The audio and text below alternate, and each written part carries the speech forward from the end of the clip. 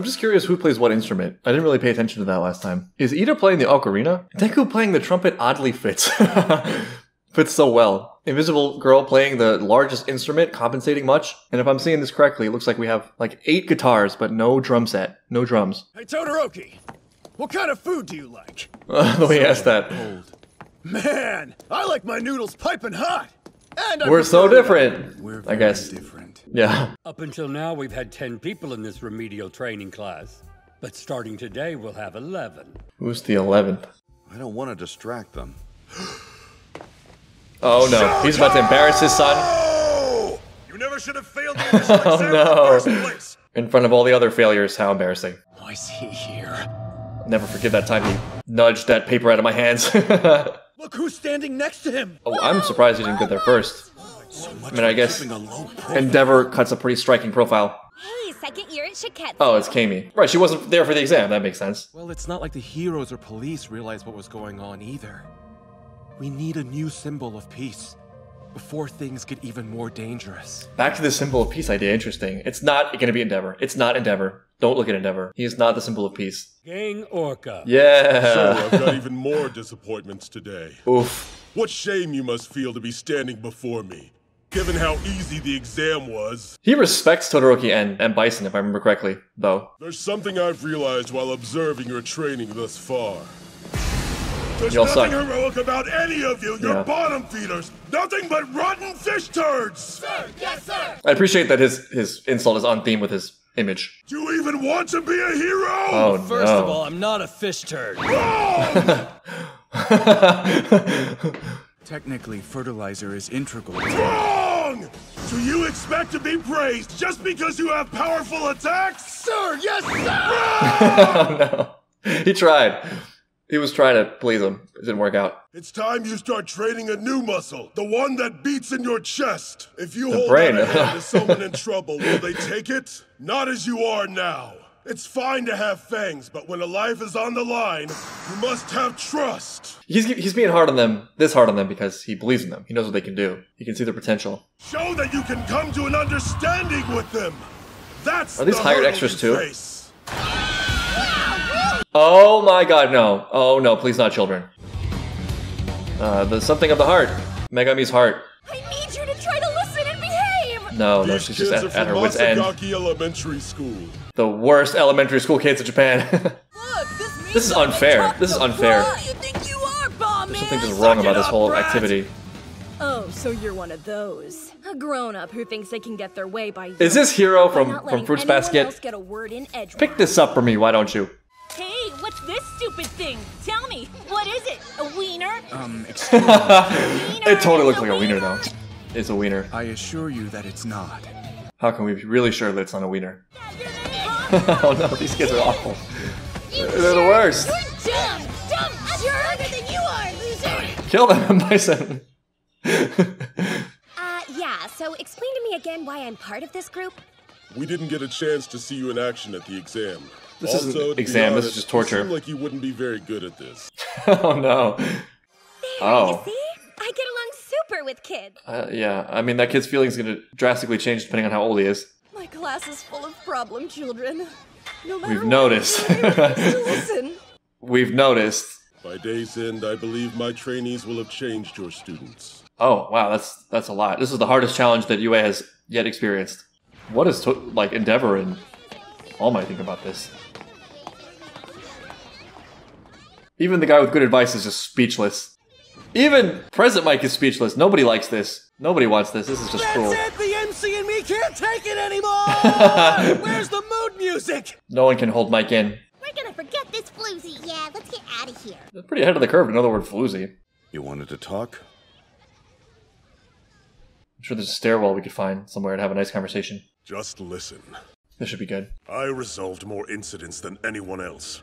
Which makes him the #1 hero, but... And yet, I can feel it. Some unseen thing that you built up in your prime is beginning to crumble. What does it mean to be a symbol? Interesting. It's kind of a big deal to even see someone like Endeavor asking All Might for advice. You know that's painful for him. And there's got to be a bunch of motivations for that. And a big part of that seems to be the fact that he has felt the limits of his own ability. Like, he can't muscle through this growing societal problem. He's only one person, which interestingly Gang Orca was just talking about. So there's a parallel there. And how much of it is the fact that he's constantly getting criticized now that he's technically number one. Like, he walked into a room and the kids started making fun of him. That's just his life now. And worse probably because it's on TV and radio and whatever. This is definitely one of those be careful what you wish for situations. Though I guess in some way it's in keeping with the My Hero Academia ethos where you don't capitulate to the problem, but you make the choice to do your best and rise above it if you can. I mean, winning your hearts is like super vague, you know? What are we even supposed to be doing here? This is way weird.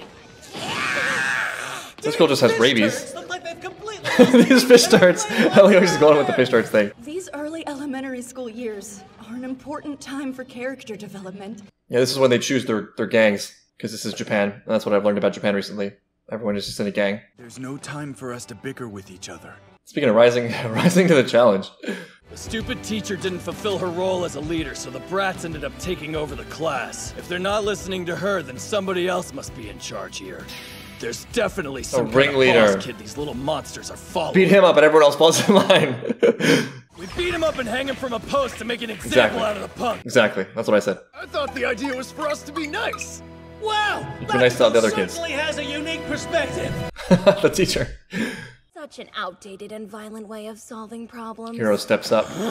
Should have known it was him. Burned by an ankle biter! Enough already! Just I love bring this. it! Press up my commentary. This is A+ work. Are the kids gonna be okay? Most of them. Perhaps he'll pull this off. He started a running commentary. President Mike must have rubbed off on him. I love that self-awareness. I mean, if they didn't do these running voiceovers, could you even call it anime? I will say from experience that children can defeat you. They can destroy you. As I think a lot of people probably know, I was a teacher for a long time and I taught all ages. And I figured out pretty quickly that one age I would never, ever, ever do again is like kindergarten and then the first couple grades of school. And the reason for that is, well, all education is sort of daycare to a certain extent. You kind of have to accept that fact. But I feel like that's extra the case when they're super young and you have to deal with a lot of emotion and a lot of like tenderness and emotional volatility. And there was one incident in particular. In the first teaching job I had in Korea, I had a kindergarten class. One of the boys just kept leaning back in his chair like this. And I knew he was going to fall. So I kept like, just correcting his chair. We're all sitting at the same table. Eventually, I just turned to look at one student for maybe 5 seconds and heard a crash. And he had fallen and like injured his head. Not in any serious way that I know of. It just formed a cut that was bleeding. And from there, all hell broke loose. Like, I was blamed for it. It was all my fault for being negligent. The mother of that boy complained. And from then on, the principal insisted on standing in the room as I was teaching every class until I quit that job. And that was just a little bit too traumatic for me to continue teaching that age. Favorite age is a little bit older. I'd say like between 9 and 12 because they're more fun. They're more like adults. And you can have a lot of real fun with them. But they're not teenagers yet, so they're not sullen and mopey and self-conscious about what the boys or girls in their class think of them. Is it just me, or are these kids like super twisted? Yeah, exactly! They are. So a little violence is necessary! Bakugo, they're just kids. Huh? Well, that's how I was raised, and look, I turned out awesome! Yeah, he did. He really did. He's great. You know, Did we get All Might's I'd answer already yet about the climbed symbol to of the peace? number I want to 2 hear it. spot by the time I was 20.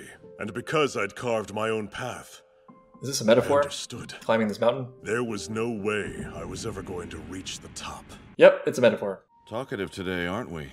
Just answer me! I feel like he's been extra lonely recently. All Might's the only person who could understand him. That's a really tough thing that you can experience. I think we're all sort of used to having a certain amount of the path paved for us in the things that we do to a certain extent. But if you really are into something, you get far enough along where the people who are paving the path in front of you start to dissipate. There aren't that many anymore. And in fact, I think a lot of the time what you find is people who are quote unquote above you in a certain field often have been put there because other people don't understand what those fields are. And they've managed to be convincing. And so if you truly start to get to the top of something or towards the top of something, it can get a little bit lonely. It can get difficult to find camaraderie or find understanding because just the way it works with most things, especially difficult things, you really only understand it if you do it. And so it's hard to have like deep, meaningful, constructive conversations about things when there aren't many people in the same role. I think I heard PewDiePie say this once a long time ago in a video where he said something along the lines of like, he's always just winging it and who could he possibly ask for, advice on being the number one YouTuber? There isn't another one. So while I may be, injecting my own thing into it, for me, I get a feeling of loneliness from Endeavor. And it makes sense to me why he would want to reach out to All Might in that way, because All Might is one of the only people that could ever understand this kind of pressure and ever understand this kind of attention. And he's someone towards which Endeavor has, a certain amount of negative sentiment, but that negative sentiment is deeply connected to inseparable from respect and recognition of his achievements and accomplishments. I thought that this country needed a hero who could inspire them. So I ran toward that goal at full speed. Is this running a metaphor? I ignored the kindness of the people around me and abandoned those dear to me to walk this path. Interesting that he brings this up in the explanation. Your former sidekick. Yes, a tragedy. It's nice of him to say. There are many who can't help but dwell on our differences. All Might! They came to watch us? So cool! Whoa, is that Endeavor's? Right. The contrast is striking. It was my decision to become a symbol, but you don't have to do that. Instead, take your time and think about the kind of hero you want to be. That's a beautiful answer. I love how he gave him the option C answer, where it's not really the answer that Endeavor was looking for, but it's more to the point, I think, which is not how do I become All Might, because he never will, and no one ever will. I mean, Deku won't either, even though Deku's a lot closer than Endeavor. Mirio can't become All Might, even though Mirio is very, very close to the ideals of All Might. It's sort of not the right question. It's probably useful as a starting point, you know, I think that's probably what gets a lot of people started, is having role models and having people they admire and wanting to capture a certain feeling. But I think along the way, it's part of a healthy process to make something your own. And I think in the past, I may have interpreted that as being like sour grapes, you know, or giving up. But now I think it's something more along the lines of mistaking the source for the signals, you know, mistaking the thing that you want for the manifestation of that thing that you currently see. I think probably what people want, like Endeavor, is pretty basic. It's not necessarily that he needs to be All Might. It's that he wants to live up to his own expectations of excellence. But that's a more broad way to put it, you know, and I think that from experience, once you hit on it, you hit on it and it's sufficient, and it doesn't matter what it looks like necessarily, and a lot of times it surprises you what it looks like. I'm the type of person who sort of leads from imagination, you know, that's where I get the source of inspiration for just about everything, is to fantasize about things that I think would be great for me, and to find things that just make me feel super excited, and to kind of aim it at those things. But then the path towards those things never leads to those things. It leads to some combination of those dreams plus reality, or circumstance, or just life. And it doesn't make it any less satisfying. In fact, a lot of the times it makes it more satisfying for a couple of reasons. One is that where I end up, a lot of the time, is just telling of who I actually am, as opposed to who I thought I was, or who I imagined myself to be based on what I saw in others. But another part of that is that the reality tends to be more intricate and more detailed and more surprising than my fantasies. And there's a special beauty in that discovery, I think. And also, while the finished product, you know, the actual results may differ largely in appearance, it doesn't matter, because I'm still hitting at some core thing that I needed that I couldn't previously identify. And it's sort of a beautiful process. It's a really fun thing to experience. Now how will he win over these youngsters? Yeah, what's his method? Oh, by being exceedingly attractive. Is there any problem being good looking can't fix? So let's ignore him. Ouch. Stupid 5 weenies here is boring. Let's go punch the gorilla instead. What kind of person am I? I need them to know that first. I think the problem here is that they just need too much from these kids. You're just doomed to fail if you need the kids in the first place. That just gives them way too much power. Of course they're exploiting it. I feel like this attempt just really set them up. It set them up real bad. My name is not 5 Weenies. I am Shoto from UA, and I want to be a hero. My father, Endeavor, is currently the #1 hero, but to be frank, I've always hated him and want to— This is a lot. So boring. Turtle failed! That was a nice try, Todoroki! So supportive. Our mommies and daddies, and everyone on TV, they're all wondering if the age of heroes is over. This is a very advanced world outlook for a little kid. You guys aren't fooling anybody! And they have quirks. Wow. This makes Bakugo's child violence idea a little bit more palatable. Those children are strong and believe wholeheartedly that their quirks surpass those of the heroes. They won't hold back against your trainees. These kids actually do seem formidable. Oh, we got a cliffhanger on the child violence. Will Bakugo incinerate children? Stay tuned to find out. Wow. Well, like the students, I really was not expecting that. I was not expecting this, like, Attack of the Children episode. It's one of the most terrifying episodes of the show so far. I can't help but wonder if this is connected to what I feel or suspect, based on the intros, I guess, is a growing Red Swan-like theme of, like, childhood development, and that everyone's a child inside.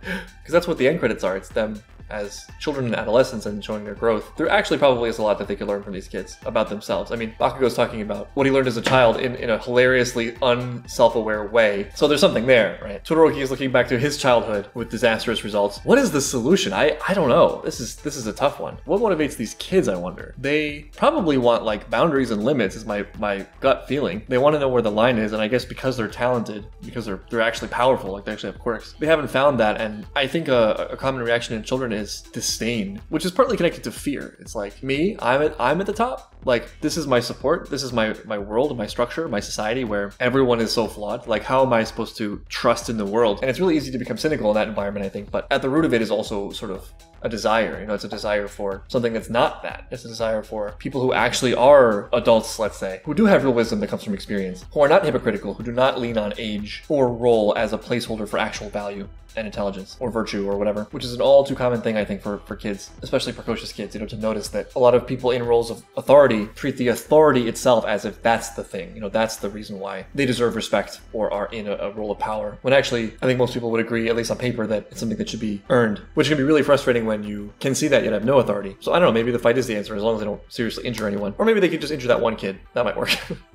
But that is the end of the second episode of this new arc. It's funny and also reassuring because I feel like we've come back to the show a little bit. I feel like the first part of season 4 was a departure, and I was wondering if that was it. It was just a change that happened. But here we are with another like learning exercise, and it's cool.